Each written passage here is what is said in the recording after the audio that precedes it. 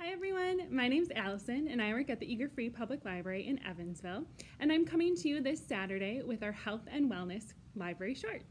So this month we are celebrating community, and you've been doing some neat activities all week with the other Arrowhead Library System librarians, and this Saturday I'm going to show you some ways to celebrate the heroes in our community. So I'm going to show you the hero yoga pose and a little relay race game. I'm going to show you the hero yoga pose, but before I do, I want you to think a little bit about, what does a hero mean to you? Can you think of any heroes in your community? Maybe it's your teacher who's helping you learn this year, whether it's virtually or at school, or maybe it's someone in your family who helps you when you're feeling down, or a neighbor, or a doctor who's helped someone in your family get better, or a firefighter who was a hero and rescued someone or someone's home in your town. So think about, what does it mean to be a hero? Some words that come to mind are brave, strong, kind, generous. So we'll think about those things, and you can think about who is your hero while we get into hero's pose. It's a nice seated pose where you can feel comfortable to just think and pause.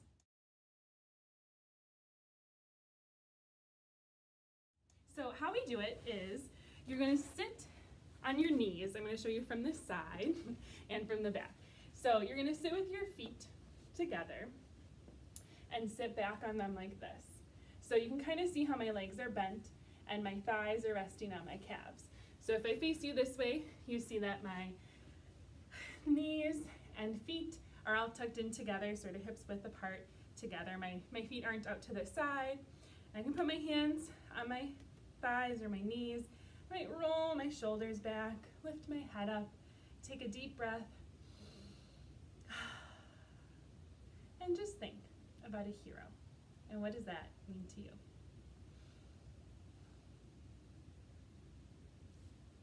So our second activity this month is a movement activity, and it is a mail delivery relay race. So we have lots of people who work in our communities, and one of them is the Postal Service, and they deliver mail to our houses and businesses. They're out there day in and day out delivering the mail. So we are going to create a relay race to deliver mail in our house or in our yard to play with and get some movement in on the weekend.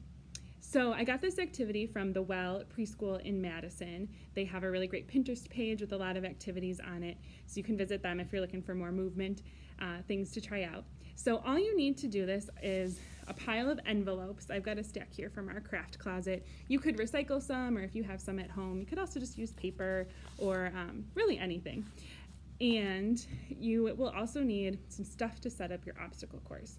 So I used things we have here in the library, like books and our storytime cushions and the furniture here. At home you might have pillows, you might have some books, or you could get some from the library, or blocks or things you could build some obstacles with. Maybe you have a hula hoop or a jump rope that you'd have to jump over. So you'll want to build your course with things to move around. I have a little buddy here, Pete the cat. He's going to show you the course that I made in just a minute. But I wanted to tell you a couple ways that you could play. So you could set up your course with 2 paths and play with a sibling or a friend and see who can deliver the most letters quickly. So you could say we have 2 minutes, give each person a stack of letters and see who can deliver them the fastest. You'll start on one end and have your delivery point on the other end. You could also try timing yourself if you don't have a buddy to race against. Or you could say we both have 5 letters, let's see who can deliver them all the most quickly. So you'd say ready, set, go, and race each other to see who can make the deliveries. So I'm going to show you the course that I made. It's a great way to get some movement in. You can do it in your house on a cold, rainy day. Your mail will probably still get delivered on those days, but you might not want to play outside, so it could be a good way to get some exercise in when you're stuck at home. But you could also set up your obstacle course outside if you'd like to get some fresh air too. So Pete's going to show you how to do our course here at the library.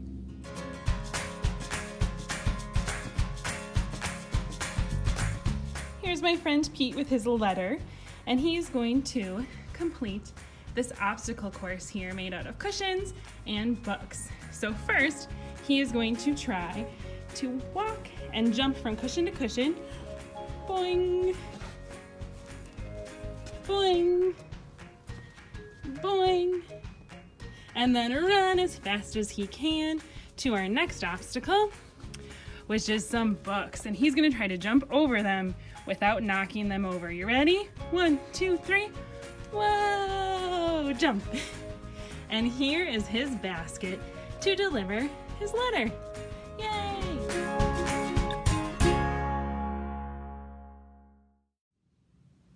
So you can make your obstacle course as challenging or as easy as you'd like. You can use any amount of envelopes to deliver. I hope you guys have some fun moving and meditating on what your community heroes are. Thank you. Bye.